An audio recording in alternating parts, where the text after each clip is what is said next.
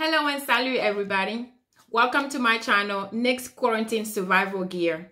Please like, share, subscribe, and add your comments below. And also check out the rest of my videos. Thank you very much.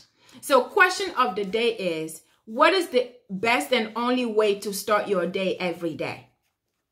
So when you wake up, what do you do? First thing that you realize that you're awake, what do you do? Do you grab your phone, check the social media, check your text messages, your phone calls?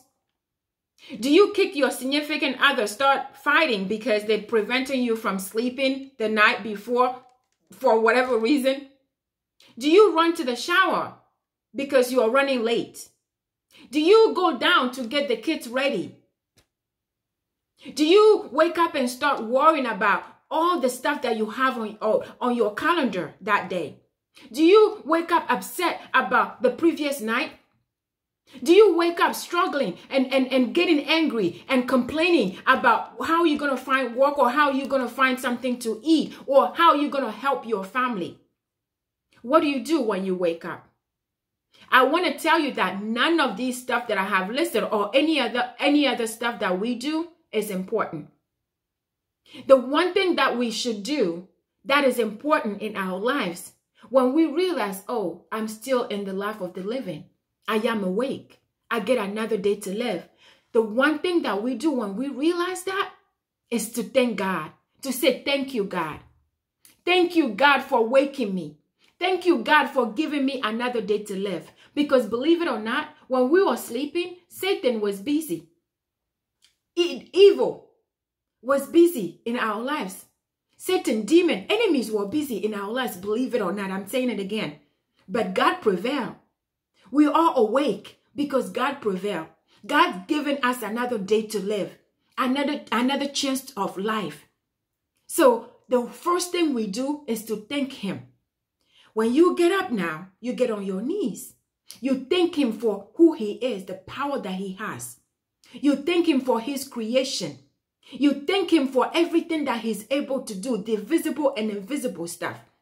You thank Him for everything, all the open doors He has opened, will open, have already opened, still opening, about to open in your life.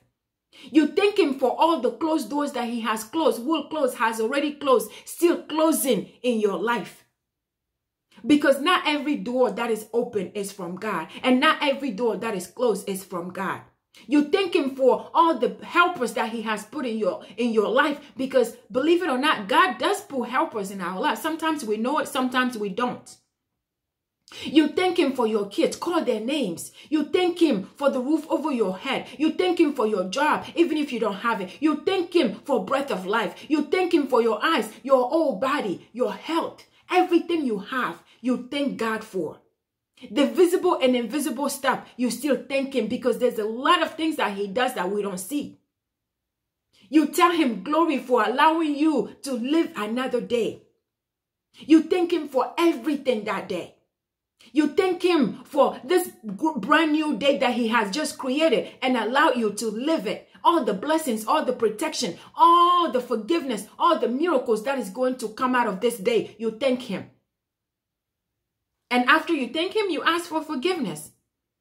And you submit your every second, every minute, every hour of your day, everything on your calendar, everything you're supposed to do, you know you're going to do, you think you're going to do. You submit your kids, call their names again. Submit your family and friends, your job, your meetings, everything in your calendar that you know going to happen. You submit, you put them all in God's hands.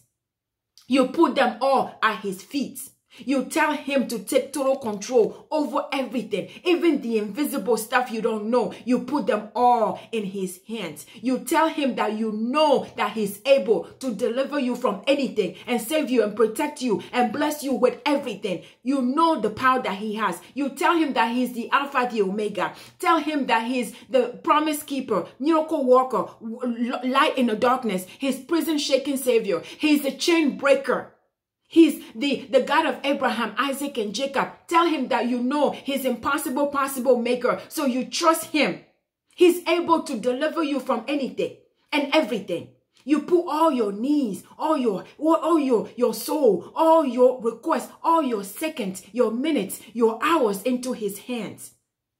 You tell him to send the angels to help you to recognize his purposes in your life, for you to submit to his will. Tell him to show you his purpose, even though they may be different than your will. Tell him to help you accept his will today. Tell him to show you, to lead you and guide you, to protect you, to show you what to do, what to see, what to hear, what to do. Tell him to help you.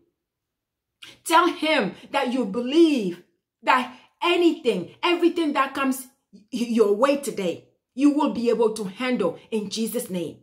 Tell him to take total control. I'm saying it again. Tell him to take total control over your life. Give God everything. Trust everything in him. Your hope, put your hope in him. Put your trust, put your needs in his hands. Everything, put in his hands. Tell him that you seek your refuge in only him. Tell him to have his way in your life. Tell him to protect you, to show you what to do, what to see, what to hear. Tell him that. Give him all your hope, all your trust, believing in him.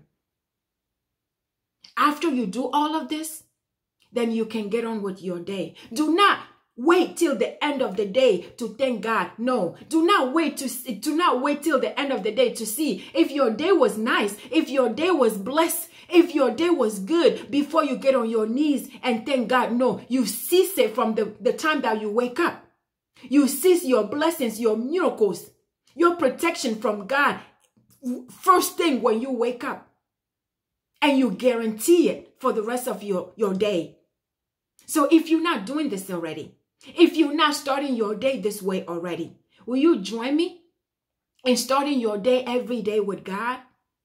Will you harm yourself and let God be your shield, your armor, your protector, your deliverer, your glove, your antidote, your vaccine, your mask, your shield? Will you join me in making God this? Will you? If you haven't already, will you join me? Will you? Please share this video with everybody. Like it if you do like it. Subscribe. And please add your comments below. Thank you.